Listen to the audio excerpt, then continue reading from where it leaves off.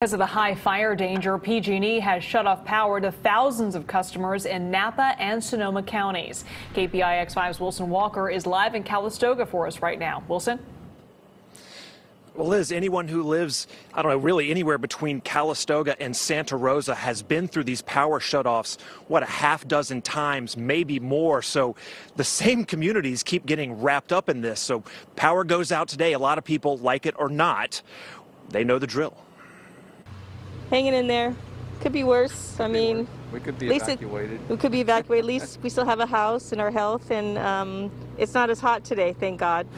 When the lights went out at about 3 o'clock this morning, Yvette Williford and her family were ready. I guess so. We've been doing this since 2017. We're getting pretty good at it. I am ready this year. The easternmost neighborhoods of Santa Rosa have been through this so many times now that the city has a routine for major intersections, and residents have a routine for keeping their refrigerators cold. Okay, my son and I bought this generator together. He lives a block away from me down the street, so we just share it back and forth about every 4 hours. This is the last hill, and they've been burnt, you know, coming over Calistoga during the Tubbs fires. So yeah, we're definitely concerned about the winds. And Tiger White says the power frustrations here also come with the unease of fire risk.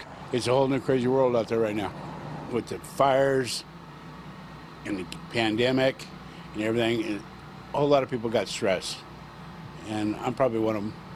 A stressful situation now on repeat for this part of the Bay Area.